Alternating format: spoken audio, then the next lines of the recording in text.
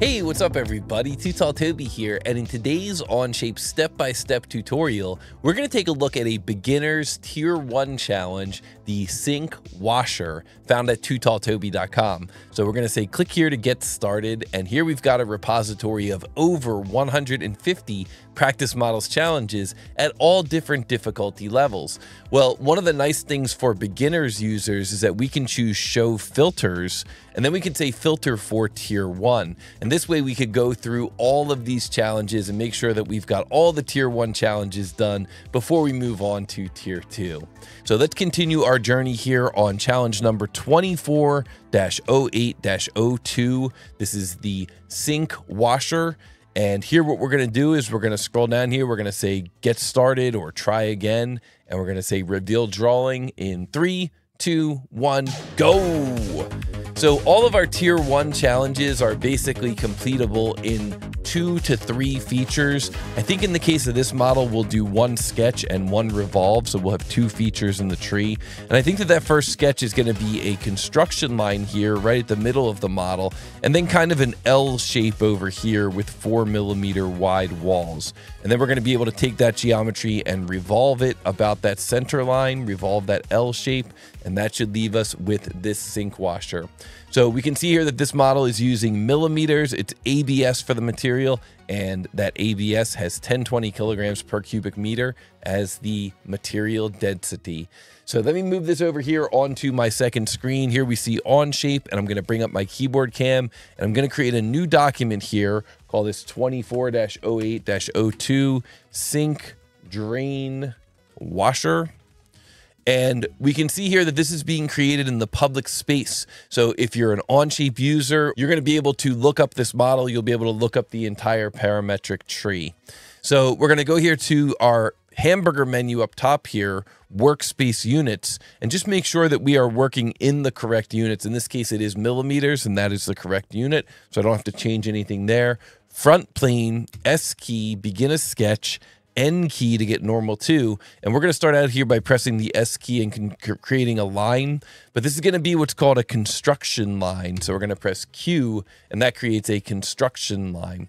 And so now that we've got that construction line there, now we're ready to start drawing in that other geometry. So S key, we're going to begin a line. We'll kind of come out here into space, single click, move our mouse over, single click, move our mouse up, single click, move our mouse over, single click, move our mouse down, single click, move our mouse over. And for this last one, if you take your mouse and kind of put it over this point and then move it back up, you'll see that you're able to snap to vertical from that point. So that's a good little pro trick there. Single click and then move our mouse down and then single click again. And now we can hit escape, and now we can press the S key and turn on the dimension command. Launch the dimension command here. Dimension between these 2 lines, that's going to be 4mm, and dimension between these 2 lines, that's going to be 4mm as well. And now for this next dimension, what we could do is we could pick this line here, the smaller vertical line, and then pick this line here, the center line, not the end point, but the center line. And then we can take our mouse and move our mouse across that center line. And what that does is it creates what's called a doubled dimension, or in this case, a diameter dimension, since we're going to be revolving this sketch. So we can drop in that diameter dimension and use the 88mm that's on the drawing. We can single click here and we can move over, and we can single click on that center line and then move over again and drop that diameter. That one's going to be 66. And then it looks like there's one more dimension here for the height from this lower line to this upper line, and that height is going to be 11mm. And once you add in that 11mm, you see the whole sketch goes black. That means it's fully constrained or fully defined, and that's what we always want from our sketches. So now here in Onshape, we're going to jump right from the sketch directly into this revolve command. So we say revolve, and Onshape is going to pick the closed boundary of our sketch. We're going to click in this box here, that's red box, for the revolve axis, and then we're going to click on the axis here, and there we go. That gives us that revolve shape. We're going to hit the green check mark, and then to kind of finish this model out here, what you could do is you can press P in the background. P is how you hide and show your planes in one single keystroke. And then what we can do is we can right click on the part here in the parts list, and we can say edit appearance. We can kind of change the color of this part to look a little bit more like what the customer gave us. Customers always like it when you match their colors. And then we're going to right click on the name of this part again, and we're going to say assign material. And now here from the TooTallToby materials library, we're going to go into our flyout menu and choose ABS. And then we can hit the green check mark. And then down here, kind of behind where the clock is, we've got this option here for mass properties. So we're going to click on that option, and then you just left click on the part. And we're coming up with a mass here of 19.6 grams.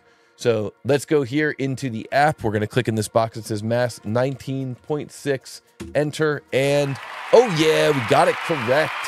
That is what I like to see. So 4 minutes and 47 seconds, not bad for that time. We're going to say submit. That's going to give us a point on the overall completionist board. And then we can see here that our time was, let's see here. It looks like originally we did this in 1 minute and 35 seconds. I must not have been creating a tutorial for that one.